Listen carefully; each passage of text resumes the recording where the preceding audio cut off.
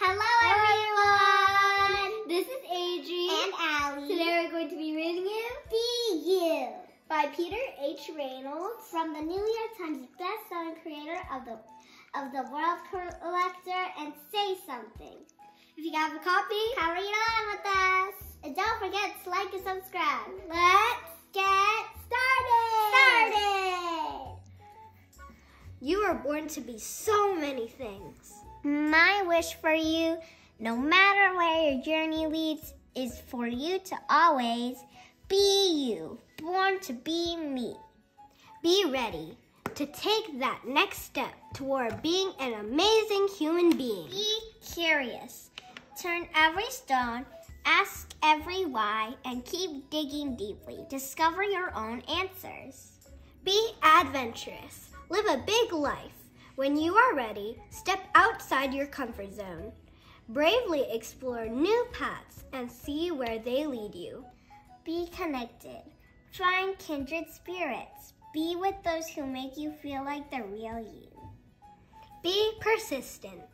Keep going, never stop. Keep going, never stop. Keep going, never stop. Be different. Be silly. Be quirky. Be odd. Be unique, be weird, be colorful, be okay with being different. Be just the way you are. Be kind, be understanding. Help those around you to be themselves. Listen, then listen some more. Learn more about who they are. Be brave. Try new things. Take a deep breath and plunge forward into new experiences. It gets easier every time you try. Be your own thinker. Think for yourself and set your own unique course. It isn't always easy, but you'll be heading in the direction of you. Be okay being alone. Take time to be on your own. Hear your own thoughts, your inner voice. Listen to your heart. Be patient. Being more you takes time. Take a deep breath. Relax. Let your future unfold at its own pace. It will be worth the wait. Be okay reaching out for help.